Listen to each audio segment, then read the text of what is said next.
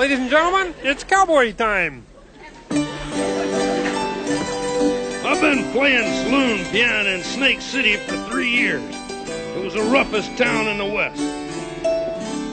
I mean, we had some mean customers. Howdy, Rolf. Hello, Miss Kitty. I mean, they were tough. After 3 years, I thought I'd seen it all.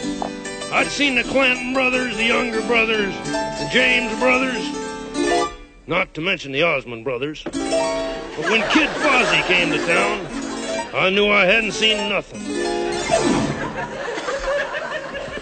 All right, everybody, reach for the floor. Beg pardon? Reach for the floor. This is a stick down. You're confused, kid. You ain't got no guns. Those are pickles. That's right, folks. There he is, the fastest gherkin in the West. You got a license to carry them pickles?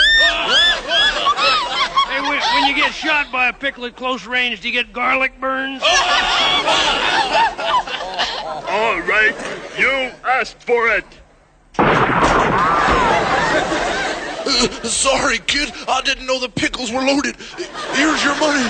All right, kid, don't make a move. I got you covered. Throw down your pickles. Okay.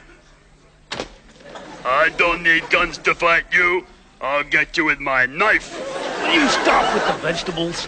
Oh, you shouldn't have done that. I'm a desperate bear, ready for desperate measures. Oh, no! It's an apple. And don't tell me. Yes, the fuse is lit.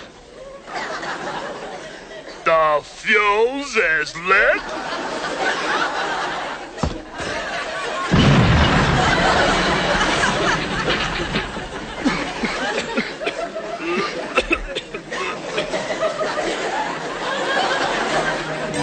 And that's how it was the day Kid Fozzie came into town.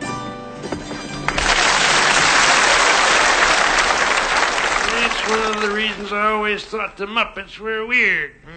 Why's that? They think explosions are funny. Yes. Explosions aren't funny. Although some of them are really quite droll.